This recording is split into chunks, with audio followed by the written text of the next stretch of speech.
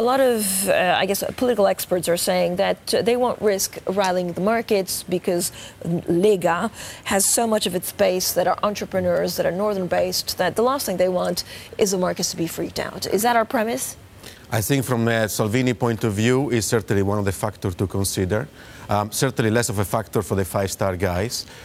So the compromise must be reached there. But who holds power? Salvini or Di Maio? Well, I think it's a 50-50 on this one. Salvini is clearly on the rise, but this is it's not a coalition, it's an alliance between unnatural partners. They need to find a compromise. I think they're not going to risk bringing down this government because of the budget. They will eventually reach a compromise on this. They will make lots of noise. Salvini is supposed to announce on Monday a new decree to deal with migration, so he can use that, to distract the attention as well. So, lots in place, still here, but no major drama, no crisis of government anytime soon. Okay, what does it mean for yield spreads, Andrew? I have the Italian-German yield spread here. So it's widened a lot. I think you should have more risk premium in Italy, given the government we have, a government that keeps talking about leaving the euro. So, casual talk means something in terms of risk premium.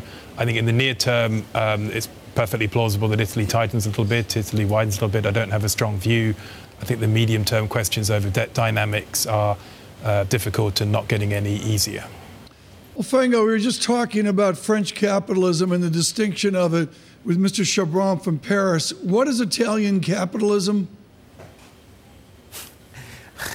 Italian capitalism. Well, if you look at what the Five-Star and the Lega have been doing over the last 100 days or so they've been in government, we are talking about a bigger role of the state, which is certainly not a positive.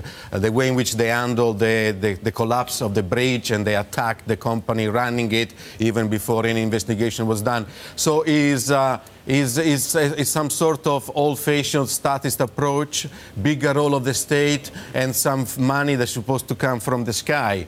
Clearly now with the budget, they're realizing that the money is not coming from the sky.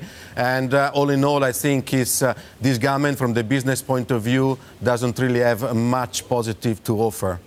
Andrew, within this, is there an opportunity in Italy? I mean, we've heard of, 842 opportunities since World War II to profit from Italy. It's always a struggle. What's the opportunity right now? So we've been underweight, and that's worked well this year.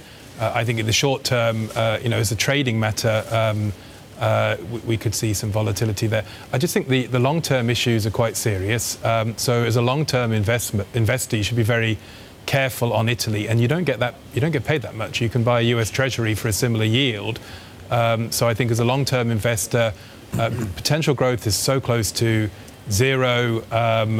The next recession is not going to be easy. So I think as a long-term investor, it makes sense to be quite cautious. Andrew, do a lot of these periphery bonds actually move on the back of who replaces Mario Draghi, or is it going to be pretty much the same? I think it will be pretty much the same. I think that QE is now something which seems not too controversial internally. There was a point when there were claims that it was, against the ECB's mandate or uncontroversial, but I think across, pretty much most members, it's less controversial now as a tool. So I think going forward, it will be interesting to see who comes next. They're going to have a tough act to follow, because the ECB president here is much a politician as a central banker. But I think the approach they have using the capital key is something where the controversy over QE, which it took them years to actually start, far too late, but hopefully next time round it wouldn't be the same theatre. Wolfango, overall, does the next 3 or 4 years prove very difficult for the EU to stay together? So we still don't have a banking union, we don't have a capital markets union, but we also have Macron in France becoming almost less popular by the minute. You have Germany that still looks fragile. Are we going to test the kind of 2011 Greek crisis moments?